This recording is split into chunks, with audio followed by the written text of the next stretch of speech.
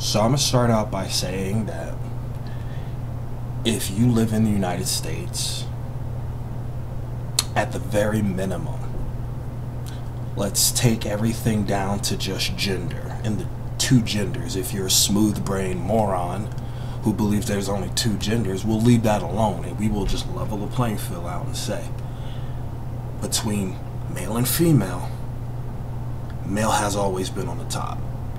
There has always been a gap between male and female.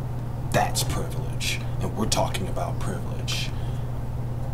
We all have some form of privilege. I, as a veteran, have privilege. I get to eat free once a year. I get special parking places, license plates, all of that is privilege. I get points given to me for federal service because of me serving in the military. That's privilege. Privilege exists to give you an advantage in some area or shield you from specific scenarios. We need to recognize and accept that. Because there's nothing wrong with privilege, but to say that you don't have privilege is wrong. Yes, you could have worked for everything in your life. You could have grinded, you could have made a name for yourself, all of this and all of that. But recognize privilege. Recognize it. And I feel if we recognize privilege and could have an open conversation about it, this country wouldn't be so fucked up, honestly. Everyone has a form of privilege, and to say and deny it just because it hurts your image is stupid. Denying privilege is literally denying a part of you. You can use that privilege to raise other people's voices, to lend your aid in the fight. And whatever fight that you choose, you don't have to be out protesting. I get that it's not safe, but there are other fights that need to be had. Use your privilege there. Use your privilege to help other people who don't have that same avenue as you. There are so many ways to use your privilege, and we can't ignore it anymore. We can't ignore it anymore.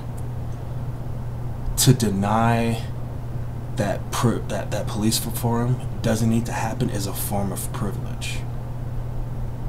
I've lived in some of the places with the highest police presence: Newark, New Jersey, Irvington, East Orange, New Jersey, Oakland, Richmond, California, San Francisco, Colorado Springs, Hinesville, Georgia.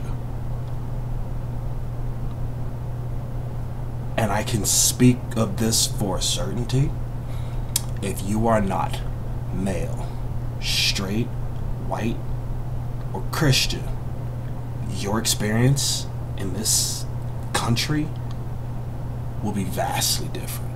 Vastly different. Don't deny your privilege. Don't. It makes no sense because, A, you're going to get called out on it. You're going to get called out on it. Whether you like it or not, whether you care about it or not, you're going to get called out on it. 180,000 Americans are dead. And you got black folk being murdered. Murdered. That's what it is. It is murder.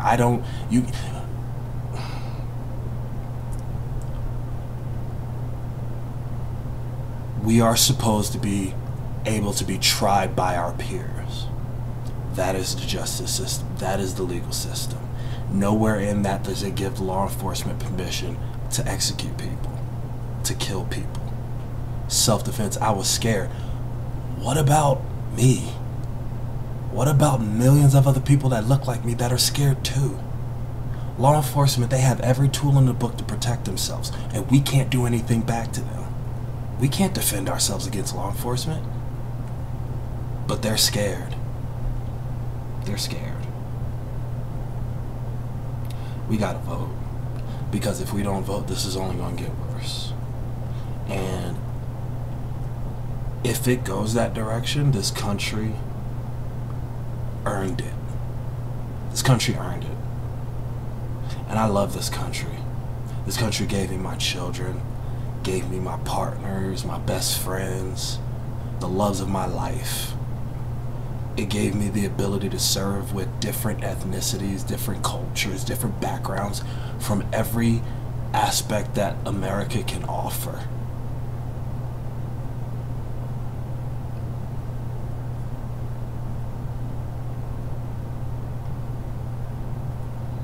It's not right, but you know, Blue Lives Matter, right? Yeah.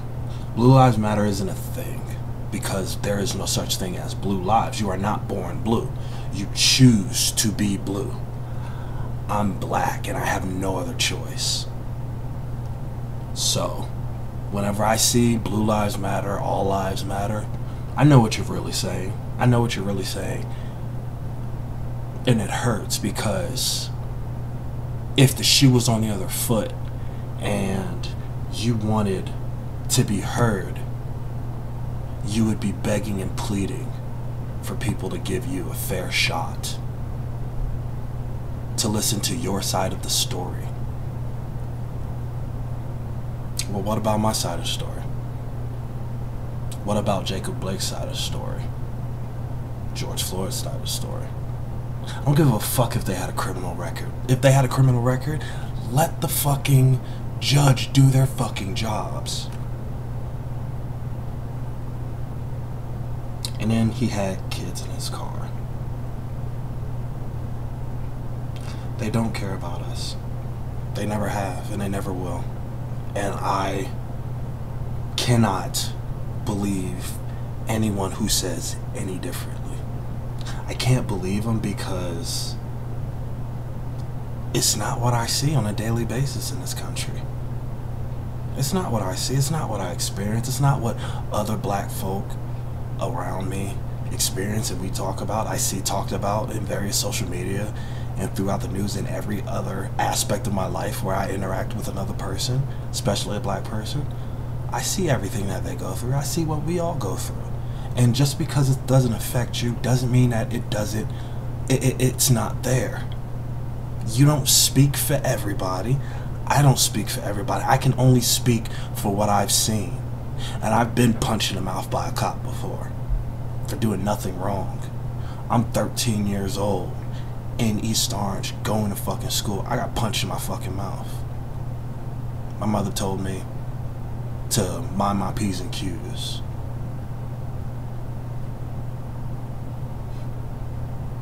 This isn't the country I fought for.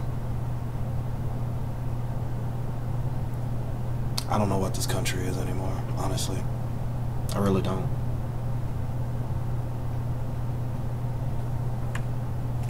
Later.